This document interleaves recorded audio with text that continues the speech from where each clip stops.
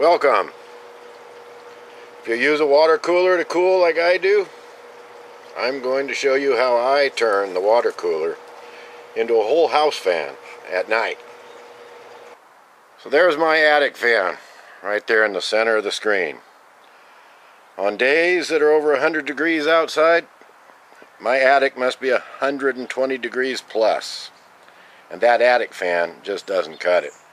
As soon as the sun leaves the roof of my house, I come in and turn on my butt cheese attic fan. It helps some. Turn on my fireplace AC if it's not already on. And then here's the secret. I then open my attic access door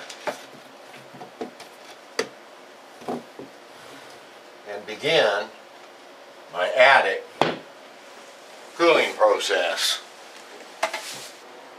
I then shut my windows in the house down to just a crack. Keep some flow.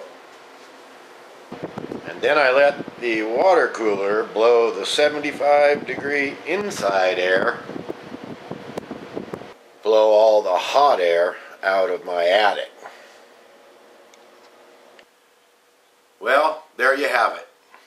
A modified whole house fan powered by your water cooler.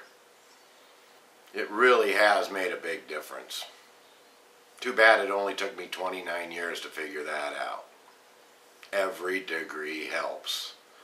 Hey, thanks for watching. Till next time, please subscribe, like, comment.